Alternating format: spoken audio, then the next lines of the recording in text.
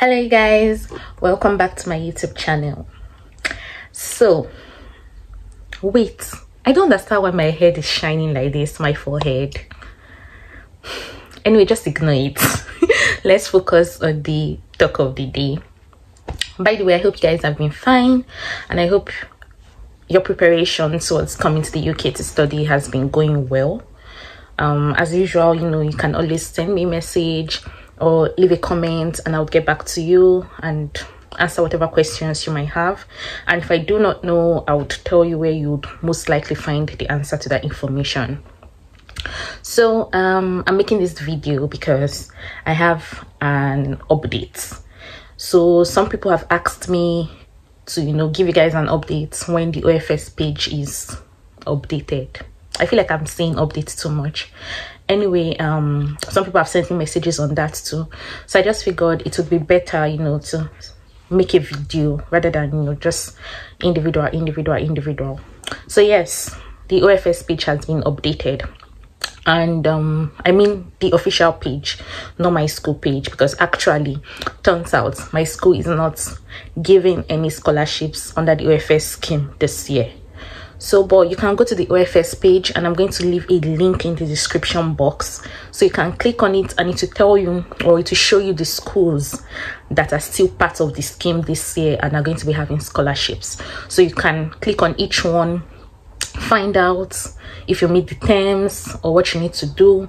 And yes, I mean some of the schools on there, I'm certain they give African students. For example, Coventry is there. I know people that have gotten there: Teesside, Hull, Bradford, Solent University, Kew. So there are many universities there that other Africans have gotten, or international students have gotten, and you can also get. So yes, that's basically it.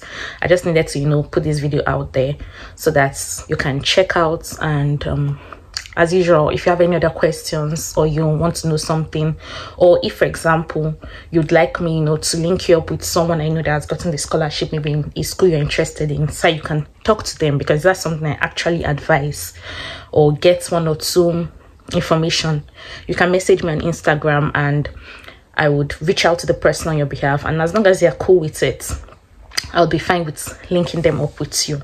Because even besides the scholarship, it's always good to talk to current students or alumni of any school you're interested in. So yes, I know this would probably be disappointing for people who have applied to the University of Suffolk and we're hoping to come this year. But then, I mean, if you're heavily reliant on the scholarship, then it's probably best to start applying to other schools on the OFS page.